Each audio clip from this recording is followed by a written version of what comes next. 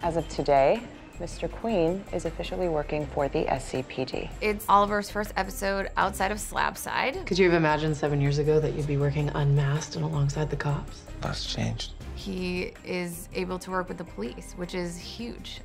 It's a huge series moment. It's not my first crime scene, Dinah. No, but it's your first one as an SCPD deputy, so try not to screw it up, huh? It's so iconic because we started the series, he was, you know, public enemy #1, and now we've kind of done this swap where everyone's concerned with the new Green Arrow, and he's kind of on the side of the police. She's a badass, and she's definitely hiding something. I need your help.